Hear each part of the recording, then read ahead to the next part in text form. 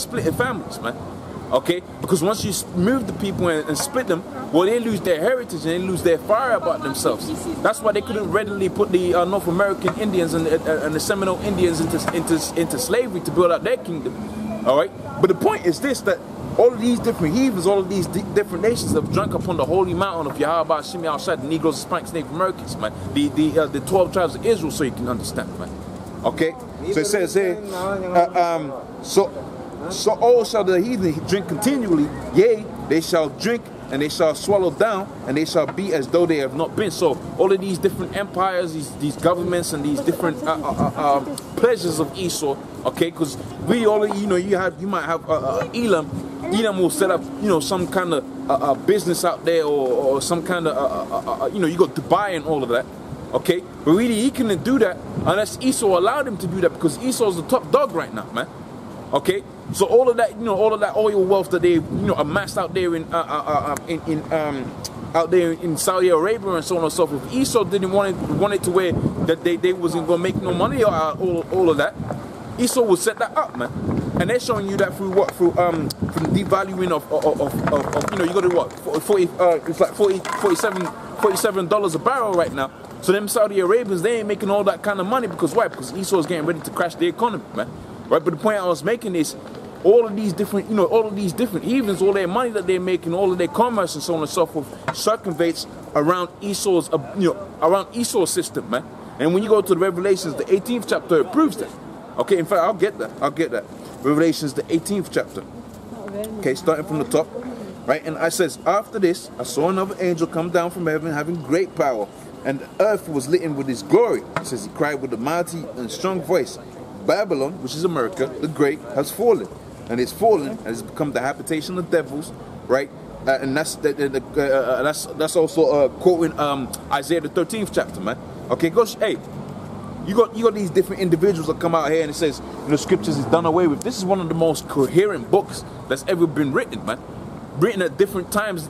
You know, some of these dudes, they didn't even, you know, read certain. I wouldn't say they hadn't read it, all right. But the thing is so tight and so coherent. It's like, you go into one part of the scriptures, it's telling you exactly the same thing that was going to happen in another part of the scriptures, okay? Because it's all prophecy, man. All right, and if if it was going to be something that's going to happen in the future, guess what, man? They was going to be all speaking about that event that was going to happen in the future, and that ultimate event is the destruction of America, man. Okay, so it says there, it's become the habitation of devils, and the hold of every cage, and the hold of every foul spirit, and the cage of every unclean and hateful bird. For all the nations have drank of the wine of the wrath of her fornications, and the kings of the earth have committed fornication with her, and the merchants of the earth are waxed rich through the abundance of her delicacies. And what's one of those main delicacies that they have? The Negroes, Hispanics, and Native Americans, man. Okay, which they basically sell throughout. They basically, hey, when you go to the book of Joel, the 3rd chapter, it tells you they basically sell the Negroes, Hispanics, Native Americans back and forth to make commerce, man. But now they can get it to where they can just really just have them out there in America. All right, you all right there? Okay, what can you say about this thing that's happening out there within the Middle East, between Russia? You know, comment? It's going to affect you, you know? You know, putting off the day of the Lord, man. Right, but what was I saying? I was saying, basically, the point I was making was goes back onto the book of Obadiah, where it says here, for as ye have drank of my holy mountain, so ye shall drink continually, because all of these different nations, in one way, shape, or form, right, basically have got rich by way of the Negroes, Hispanics, Native Americans, man. They got their commerce all out of that, man. All right, where you from, man? What country you from? I just wanted to know, man. You want to keep it to yourself, all right, man. That's to your own demise, you know. All right. So it says here, back in the book of Obadiah, the 16th chapter, for as ye have drank upon my holy mountain, so shall all the heathens drink, and they shall drink down, and they shall be as they have not been. So when America is taking down all the commerce that they had, all of that Dubai that they built up, all of these different countries, and you know where these, you know, Esau wants to go on holiday and so on and so forth, that's not going to be anymore, man. Okay, because you know you got these dudes out here, these young cats. Where do they go? They want to go Zante and Habib and all of that. That ain't gonna be happening in the kingdom of the Most High with all of that adultery, all right, and orgies and so on and so forth, man. That ain't gonna be happening in the kingdom of the Most High, man. Okay, that's gonna be done away with, man. Okay, and that's your so-called holiday, your so-called holiday destinations, man. Okay, the Most High is gonna put everything back to the right way it's supposed to, man. Okay, and the only people that's gonna be going on holidays is the Negroes, Hispanics, Native Americans, which are the only people that don't go on holiday in this society, man. Save a few of them, and you know, a week away ain't really nothing, man. Okay, a week away ain't really nothing. What the Most High is gonna set up in terms of how rich and wealthy we're gonna be. You might take a year out, man. Okay, and you're gonna be all right. You might take 100 years out and you're still gonna be all right, man. That's how wealthy the Most High is gonna have it, to where the Negroes, Hispanics, Native Americans is gonna be when we get into our own society. The Israelites, when the Most High rebuilds this whole earth again, man. Okay, because the scripture says in the book of Revelations how the Most High saw a new heaven, or basically how John the Revelator saw a new heaven. Right? And the new earth, does that mean to say that the earth is going to be destroyed? Well, that would be contrary to the scriptures, because the scripture says the foundations of the earth stand forever. So the earth itself ain't going to be destroyed, but its rulership, okay, this age, it's going to be done away with. And he saw a new age coming down from the sky, which was talking about the elect, the 12 tribes of Israel that were beamed up into the spaceships, and they're going to be beamed back down. He was seeing that, okay? And once they come down, we're going to be rebuilding, man. Okay, we ain't gonna lift bricks to mortar.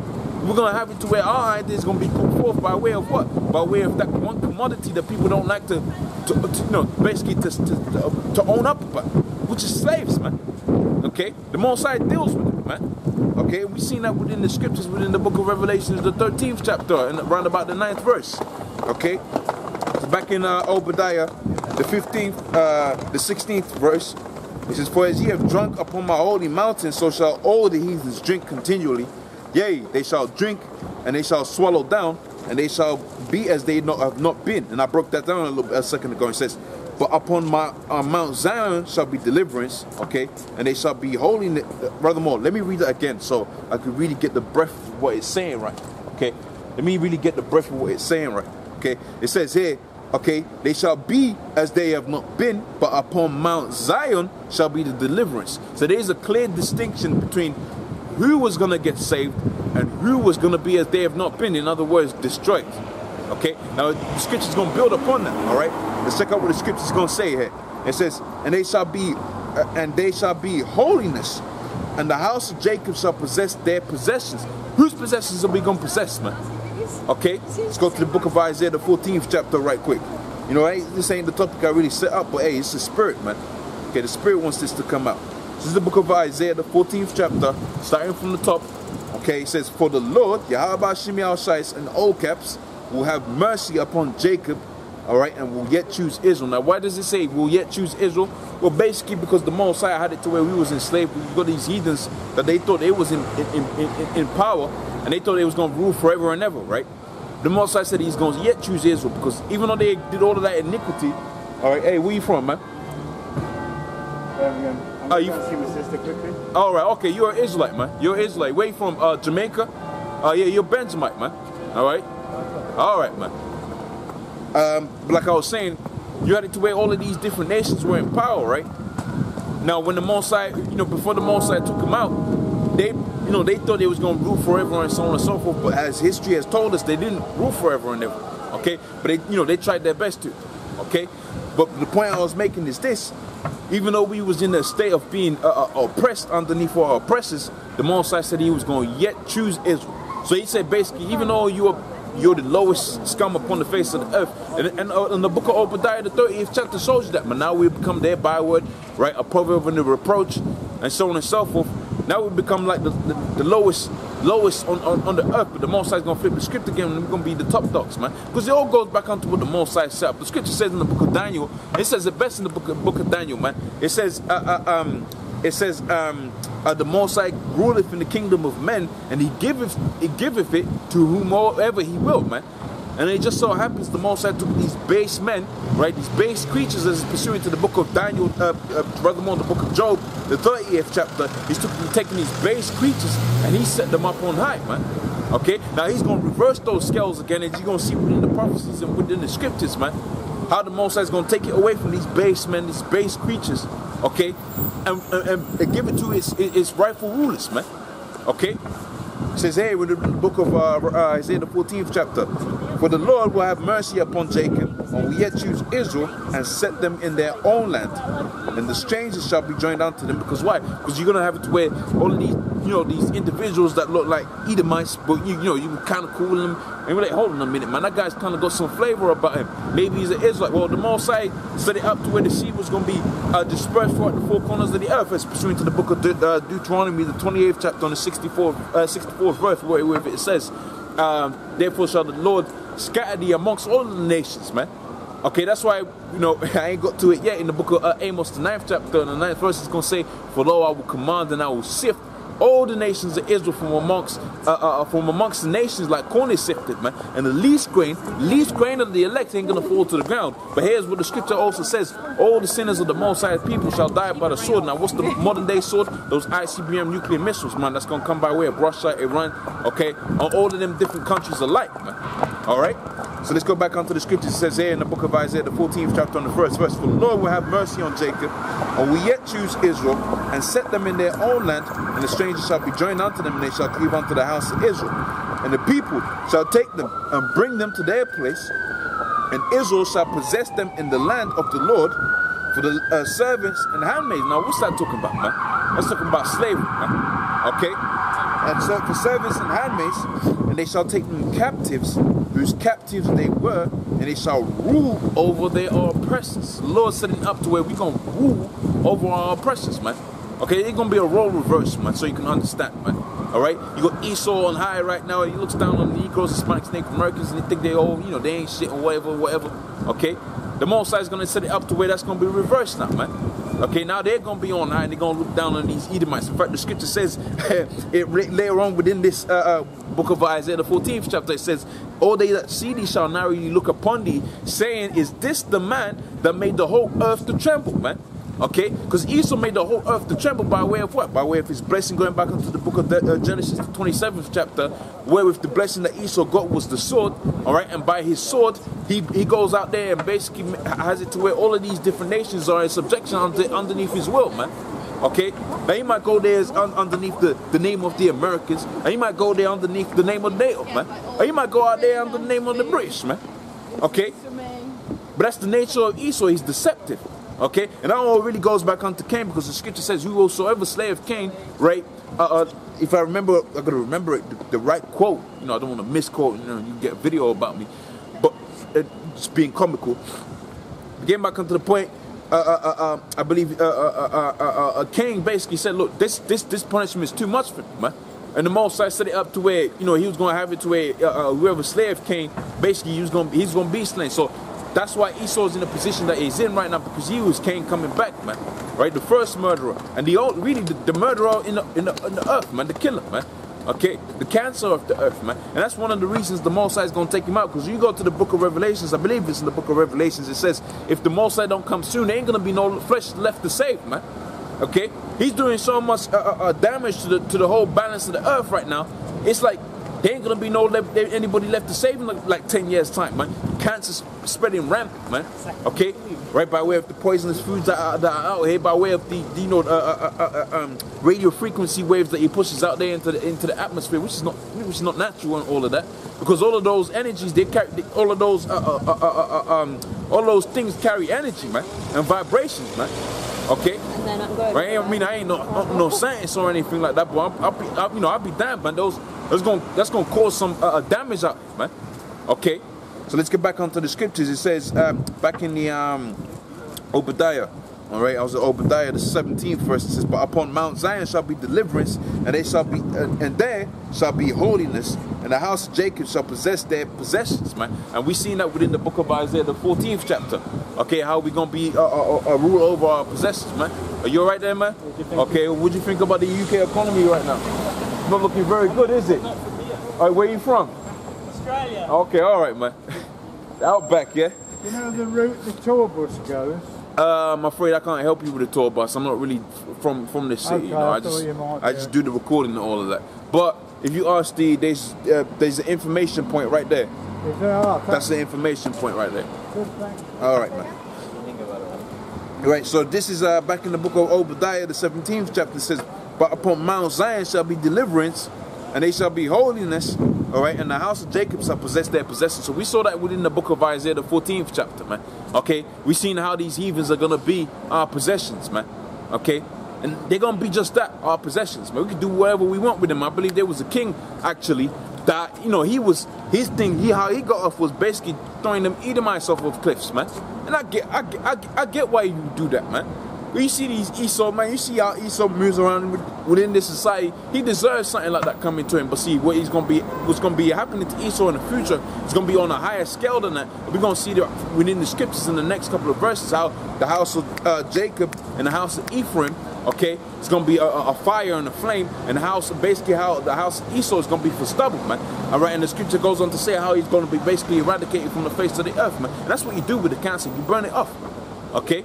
So let's see that within the scriptures right here. It says here, in the house of Jacob, 18th verse, and the house of Jacob shall be a fire, and the house of Joseph a flame, and the house of Esau shall be for stubble, and they shall kindle in them and devour them, and there shall not be any remaining of the house of Esau, for the Lord hath spoken it. So because the Lord has spoken it, there ain't gonna be none of Esau, none of the house of Esau remaining, man. So you had it to where when you go back into the history, certain kings were in power, and the Most High said, okay, you're gonna go to war with these people, okay? I don't want to see none of those remaining, okay? And you had that king, you know, he spared one Edomite and stuff. No, you ain't gonna have that this time, man, okay? You ain't gonna have this. Gonna be universally accepted that Esau is gonna be basically removed from the earth, man. And this hasn't already happened, man. Otherwise, you have a documentary out there on the History Channel going into the Edomites and saying, "Oh, the Edomites did this, that, and the third." Okay, now they're completely wiped off as, from being a nation, man. All right. It says back in the scriptures, it says here, "And the house of Jacob shall be a fire, and the house of Joseph a flame." Okay, and it says because hey, man, those two houses as seen within the and I'm gonna show you that in the book of Amos. I think it's in Amos. Nevertheless, basically the house of Joseph and the house of Jacob, man. What does it say? The house of the house of Jacob and the house of Joseph, that represents the two the two kingdoms, man, that basically split from the kingdom of Israel, okay, which was the whole kingdom of Israel, the all 12 tribes. The Most High is going to close up the breaches thereof this time, man. You ain't going to have no division that makes no schisms, man, so you can understand. It's going to be one unified force, and really that was one of the bringing down of the whole 12 tribes, man. Starting first with that split, and then eventually it led to, you know, more and more things happening to where we got scattered, man. But that was really like the precipice of our power coming down, because we split up from being the two from being a unified state, so you can understand. All right. So it says there, and the house of Jacob shall be a fire, and the house of Joseph shall be a flame, and the house of Esau shall be stubble. Are you boys all right, man? Gentlemen, all right? Where you from, man? That's there. No, what country? What country you boys from? Country, but my parents from the Caribbean. Oh yeah. You're from the tribe of Benjamin, man. What's that? You're from the tribe of Benjamin. You're from the tribe. You know about the 12 tribes of Israel in the scriptures, in the Bible. All right. I'm a Muslim, bro. Oh, all right. Okay, man. Hey, the Most High is dealing with the scriptures, man. You gotta get out of that Muslim stuff, man. Yeah. No. That's just the. You gotta get out of it, man. I'm just giving. I know what you're saying. You know, I'm doing my job. You know, I'm telling you. The scripture says, go out, basically go out and tell these people how to get right. I'm telling you how to do that. That's your decision if you do. I'm washing my hands of your blood, you know. But then at the end of the day, right, you have to read it for yourself. Don't listen to me. The media can tell me and you. Oh, yeah, well, no, this is, I'm dealing with the scriptures, man. I'm dealing with the scriptures, man. All right, man. Okay, man. Hey, man, you know, you can only push the, you know, you can only help Jake so much, you know. It says, hey, and the house of Jacob shall be a fire, and the house of Joseph shall be a flame, and the house of Esau shall be for stubble, and they shall kindle in them, and they shall devour them, and there shall not be any remaining, right, of the house of Esau, okay, for the Lord have spoken, okay. And then let's read a little bit more. It says, and they shall and they of the south. Oh, that's it, man. That's what I want from that. What am I playing at? Okay, so let's go back onto the book of Amos, and I was at the 9th verse. It says, for lo, rather more, I will command and I will sift the house of Israel for from amongst all nations. So we've been wherever we've been scattered, the Most High was going to sift us from off there. But the elect, okay, because we know from the scriptures they are not all of Israel that are of Israel. Now let's read that within the book of Romans, the 9th chapter, man, because it's one of my favorite verses, man. I'm gonna start from the top. Okay, this is Romans 9:1.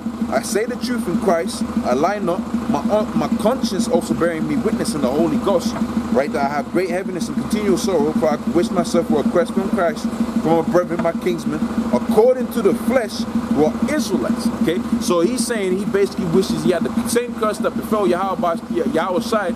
All right, which was what? The scripture says, "Cursed is every man that is killed and hangeth from the basically that hangeth from a tree, man." All right, meaning to say to be crucified, man. Okay, so it says there, who are Israelites, to whom pertaineth the adoption, the glory, and the covenants. Now wait, hold on a minute here. Now we go to the book of Hebrews, the 8th chapter and the 8th verse. Okay, because Hebrews, the 8th chapter and the 8th verse tells us about them covenants. All right, right, and I'm pretty sure those covenants were only established to be given onto this to just what Paul was saying here, man. The Israelites, man. Okay, well, let's just prove that, because you know we ain't scoffers out here.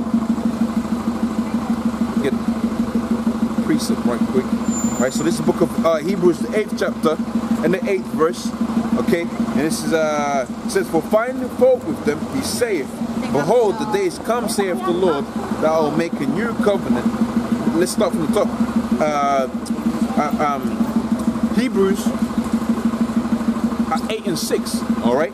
It says, "But now ye have obtained a more excellent ministry, by how much also he is a mediator for a better covenant." Now, why why was there a necessity for a mediator? Okay, and in understanding why there was a necessity of a mediator, you understand that the Most High has never been dealing with these other nations, man, and he's never gonna be dealing with these other nations. So when you go talking about the Gentiles and so on and so forth, they were all Israelites, man. The ones that obtained mercy and the ones that didn't obtain mercy because they were. You all right there, man? Yeah, man. Yeah, man. What do you think about the